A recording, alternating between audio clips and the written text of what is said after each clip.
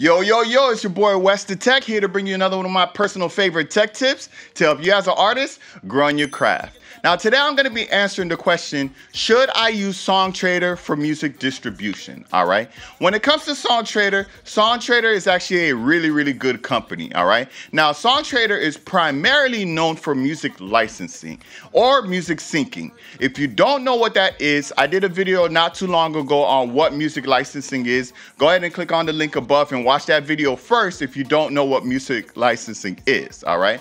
Now, when it comes to Songtradr as a music licensing company, they're pretty good. They're one of the better ones that I know of. All right. So it's definitely an option when you're looking at syncing and music monetization.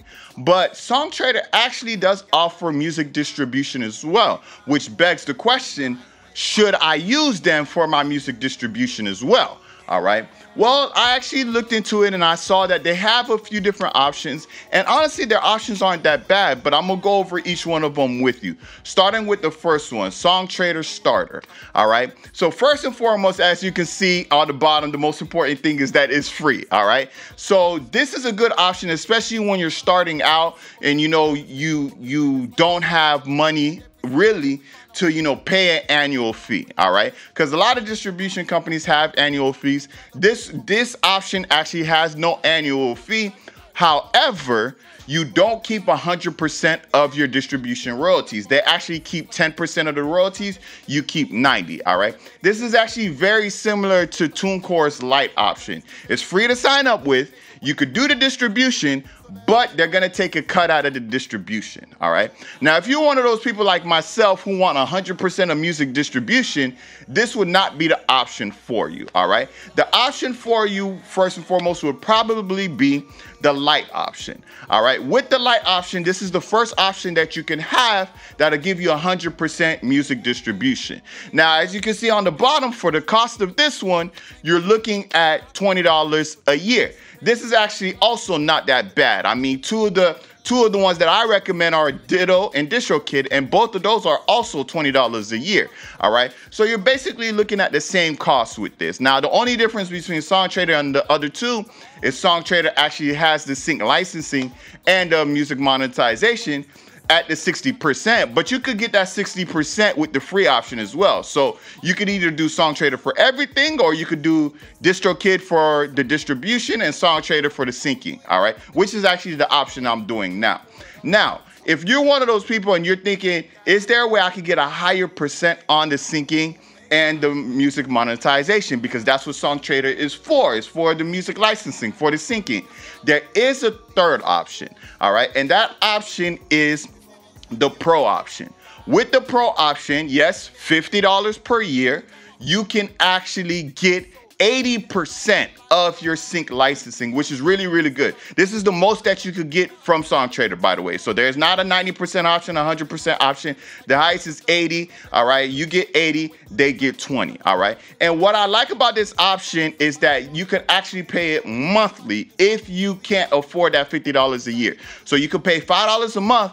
However, $5 a month times 12 months is $60, right? So you actually would save $10 by just doing the annual, all right? But it's really good because you get the unlimited distribution, just like the other option, but you actually keep 80%, which is really good, all right? So to be honest with you, overall, all of their options are pretty good, all right? I don't see anything that seems, you know, too much, too expensive, or too cheap. All right. And it seems that they offer most of the main stores. I think Ditto and DistroKid offer slightly more stores, but Songtradr do have the main ones, as in the Apple Music, you know, the Spotify, which are the two biggest ones, but they do have the Google Play, they do have the Deezer, and they have a lot of those other things as well. I believe they have Tidal as well. All right. But again, DistroKid and Ditto do offer more stores. All right. Not too much more stores, but they do offer it. So all in all, is Songtradr good for distribution?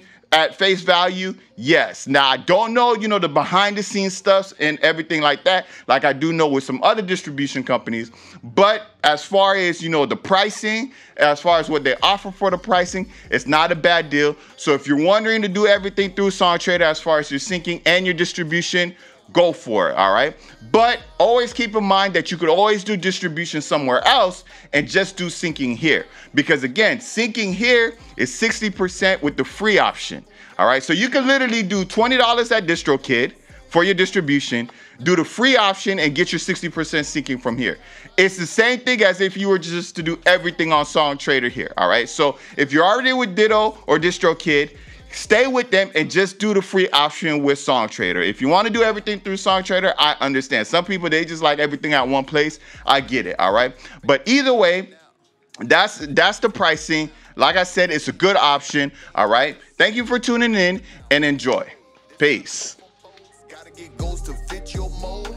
Thank God, man, he's in control. I follow his place with accent O's like, whoa, buddy, I'ma do my thing. Cream of the crop like creme brulee. Reppin' my God, man, I ain't changed, so I ain't trying to